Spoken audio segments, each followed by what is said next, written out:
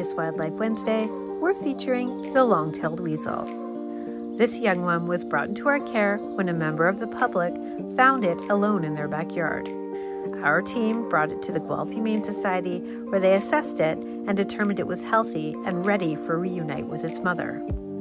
In order to successfully reunite weasels, you must know the exact location of the burrow. Unfortunately for this young kit, its mother did not return to collect it. Our volunteer wildlife drivers took it to Habitsi Wildlife Refuge, where it will stay until it's old enough for release.